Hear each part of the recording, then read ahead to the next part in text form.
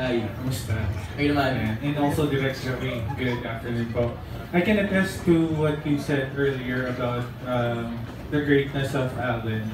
I had like a short story. Sorry. I had like a small thing because my cousins actually requested Alden to greet them on video, and I was kind of mobbed by a lot of people during the last event of Talk and Text. Alden actually came back just to do that for me. Ganun ka-bibigyan si Alden. Tsaka ganyan na siya magmula nung in-interview ko siya sa GMA. Good karma nga sa kanya to eh. I mean, I've never known an actor na during the breaks would go out and talk to the fans. Hindi ba? Because he gives premium to people who appreciate him and put him where he is. And some stars, they feel, entitled. Yes. But not him. And that's why I think what we're experiencing, especially for this guy, is really a lot of good karma. That, God is fair. And with that, Alden, since good karma ang ating topic, what are you gonna ask for this Christmas? Meron pa bang wala si Alden Richards? Well, whatever I'm experiencing right now is more than what I wished for before.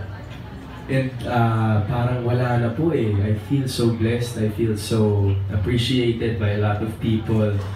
I couldn't ask anything more. It's just, guidance na lang from the Lord. That's the only, I have no wish for any material things kasi even though I don't ask for it, it comes in.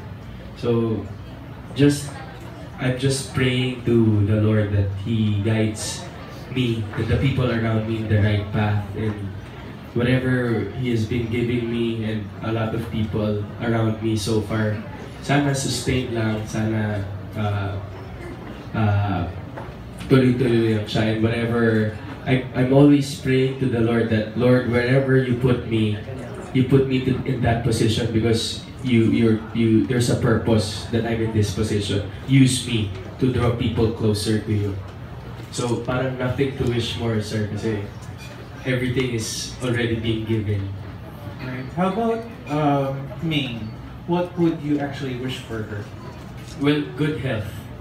At the same time, kasi sometimes medyo since she's new, yung hindi siya sanay sa yung body clock ng mga artista na gising sa gabi, tulog sa umaga, and then segue sa mga schedules.